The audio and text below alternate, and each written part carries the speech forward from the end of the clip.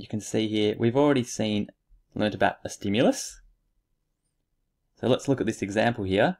The stimulus here is going to be a delicious looking pizza. That's in our environment. And then the receptor to observe that stimulus is going to be light receptors in our eyes.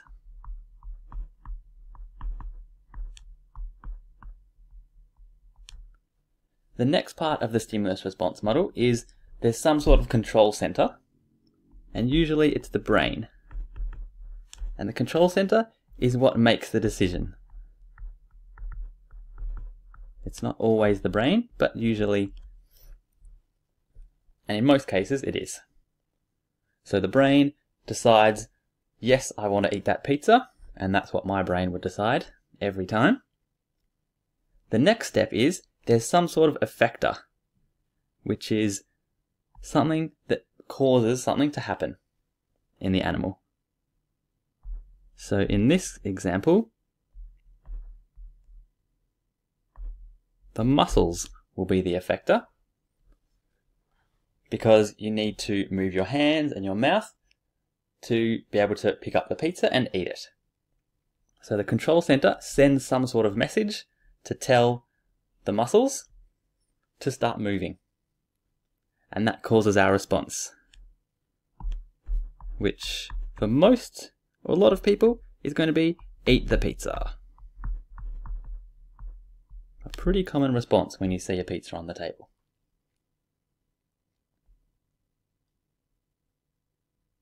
So we've seen a couple of new words here. We have effector, and we have response.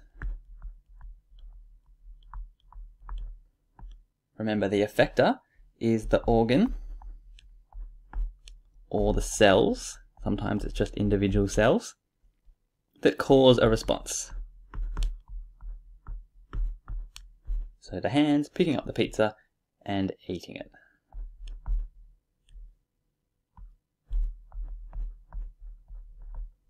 Organs that cause a response. And the response, we can just say, is a change that's caused by a stimulus originally.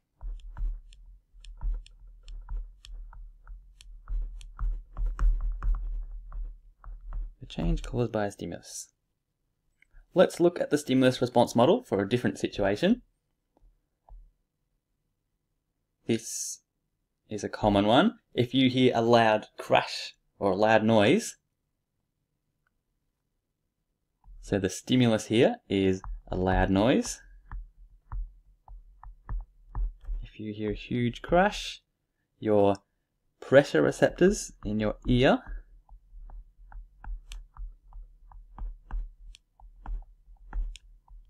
are going to detect that sound. And then your control center, again, is the brain in this case. The control center is going to send a message to the effector, and probably there are a lot of effectors.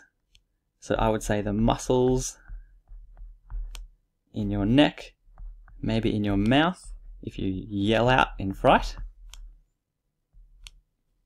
And the response for a lot of people is they'll look up and maybe shout in surprise. So the key for the stimulus response model is these arrows help us to show that it's a step-by-step process, and we always start with the stimulus. That's detected by the receptor. The receptor sends a message to the control center. The control center sends a message to the effector, and then that causes the response.